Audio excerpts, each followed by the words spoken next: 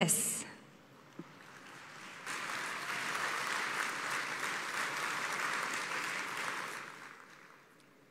Most respected Prime Minister of India, Mr. Narendra Bhai Modi, International Olympic Committee President, Mr. Thomas Bach, distinguished guests and dear friends. Namaskar, Swagatam. Welcome to all of you.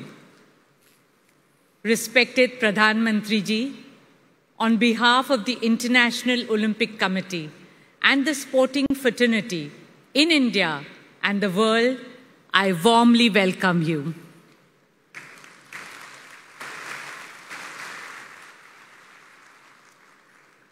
Respected Prime Minister, we are filled with immense joy and gratitude that you have joined us today. You are the leader of the world's largest democracy, architect of New India. Your support to sport has made this session in India a reality.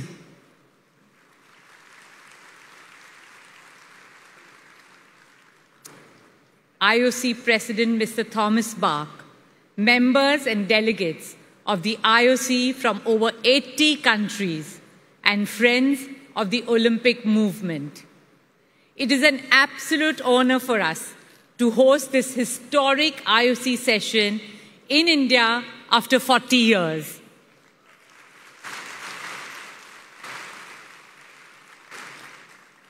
And in Mumbai for the first time ever. Amchi Mumbai, our Mumbai, welcomes all of you. In our culture, we say, Atiti Devo Bhava. It means our guest is God.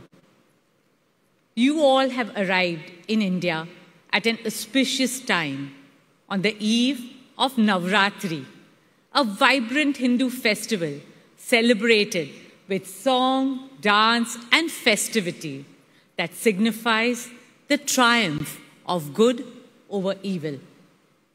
My dear friends and colleagues, in this meeting of the IOC, I see the confluence of two wonderful forces. One is the Olympic movement, which unites humanity and transcends all national, racial, religious, and linguistic barriers. The other is India, the world's largest democracy, as the host of this meeting. The mantra and motto of our 5,000-year-old civilization is Vasudhaiva Kutumbakam, which our Prime Minister declared as the theme at India's presidency of the G20 summit last month. It means the entire world is one family. Today, more than ever, our world needs to reunite in fraternity and solidarity. This cannot happen on battlefields. It can only happen on sports fields.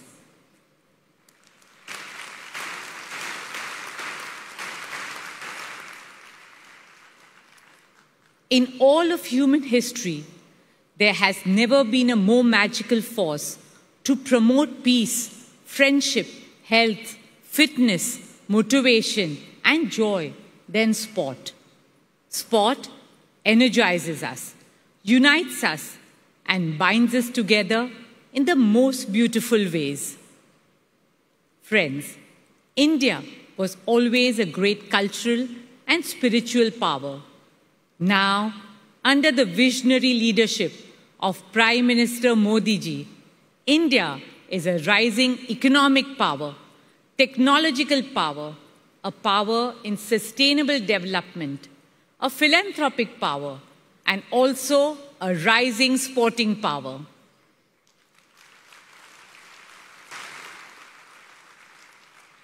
Our young girls and boys are exhibiting incredible talent in diverse sporting arenas around the world. Most recently, they have made all of us proud at the Asian Games in China.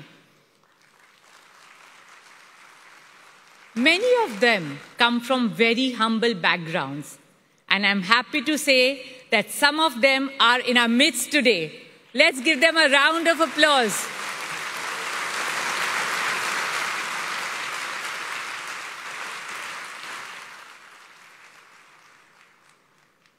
In conclusion, my dear friends from the IOC, let me say this with great humility.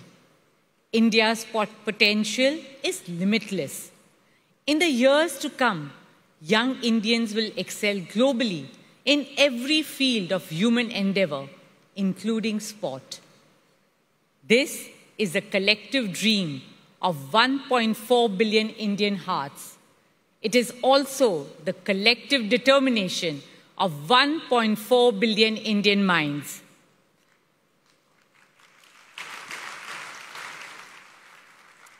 Children are our hope. Children are our future.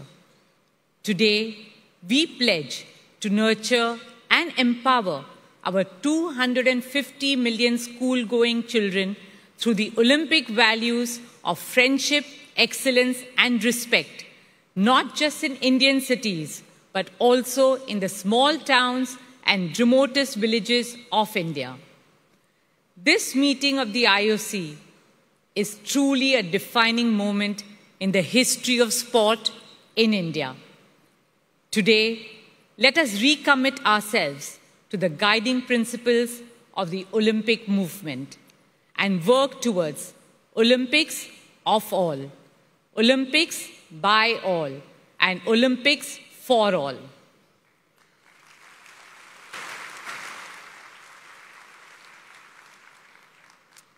Our deliberations and discussions over the next 3 days will inspire and influence millions of young children in India and all over the world to embrace the transformational power of sport.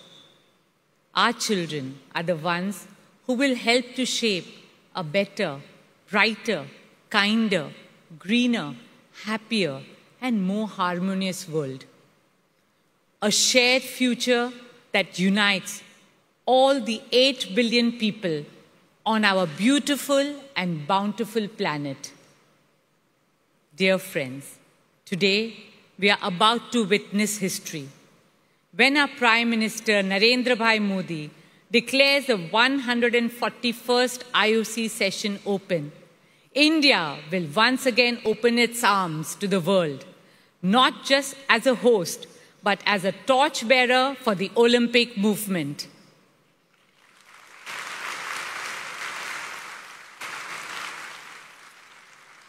On that note, I wish you all a very wonderful session and a very happy Navratri.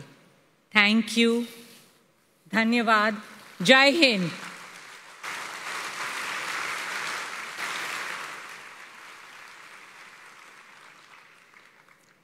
Ladies and gentlemen, may I now request the President of the International Olympic Committee, Mr. Thomas Bach, to address this gathering.